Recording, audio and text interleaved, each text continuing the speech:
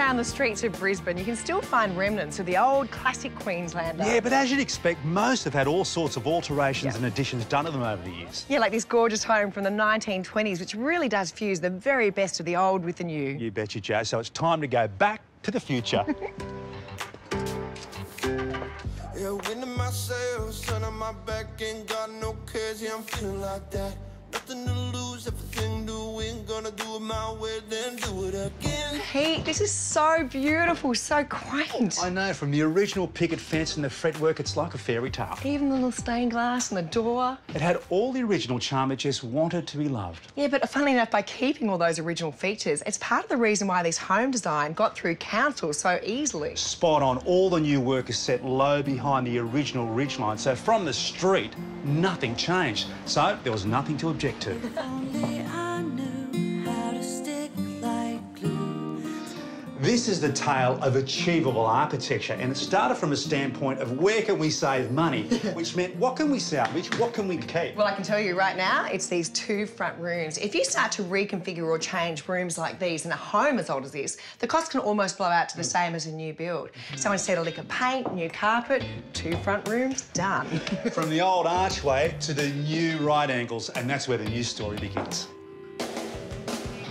So interestingly, Pete, we actually step up into the new addition. Yeah, look, Joe, like so many sites in Australia, this had some difficult level changes to do with the time with the outdoors. We call that getting the section right, all the levels working together. It's not just about the floor plan, but getting those vertical rooms to work together. Yeah, it's interesting. I mean, we haven't walked into a new part of the home that has soaring 12-foot ceilings. In fact, there's lots of really subtle ceiling height changes, and yet in this space, it actually feels incredibly serene and huge. I think it creates a sense of intimacy with the ceiling, with this otherwise big open floor plan, this big open family space.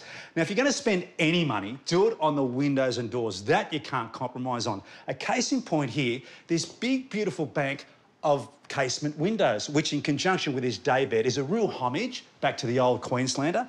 Now, they're set at an angle to pick up the summer breeze, but you can shut them up to screen out the neighbours here on the top floor. It's a theme continued in the downstairs rumpus and master bedroom.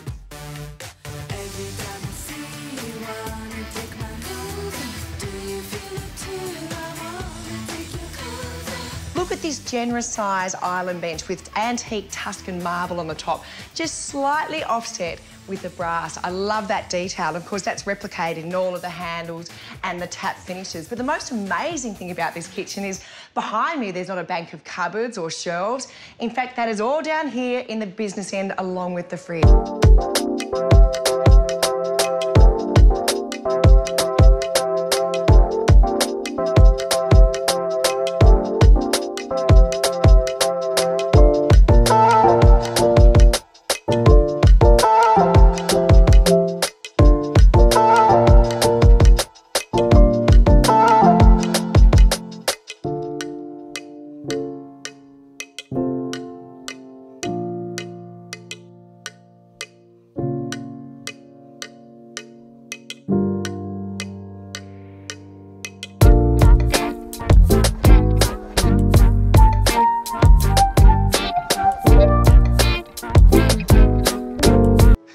And as down here we find the addition of 2 new bedrooms, 5 in total, including the master bedroom with its ensuite. But it's also down here we find one of the real key features of the entire design.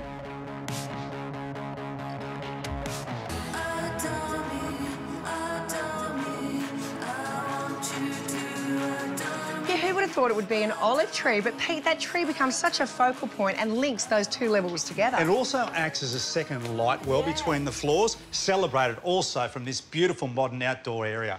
Yeah, I mean, if you want to enjoy subtropical living, this is the way to do it. Yeah, a contemporary take on the old Queenslander veranda, and it's one of the most economical parts of the entire build, but one of the most used by the family. But, Joe, from here, you also get a great perspective on this yard.